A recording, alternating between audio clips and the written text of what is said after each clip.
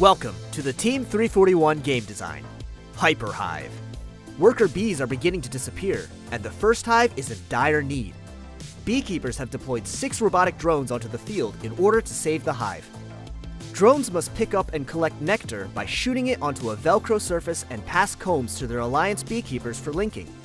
Drones start inside one of the auto boxes with either 15 nectar or 1 comb.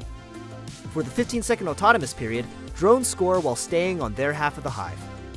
The 2-minute and 15-second teleoperated period then commences as drivers navigate their drones through the hive, pick up nectar from the dispensers, and score it on the goals. Each honey dispenser holds 6 combs for drones to pass to the beekeeper.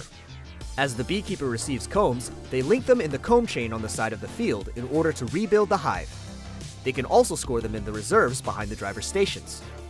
When an alliance scores 7 rings, the goal flips, allowing the robotic drones more space to collect and score nectar. As the match timer dwindles down to 30 seconds, drones speed to the inner hex and climb the bars in order to take flight and save another hive. The alliance with the most points at the end of the match has most effectively fortified the hive and wins it all.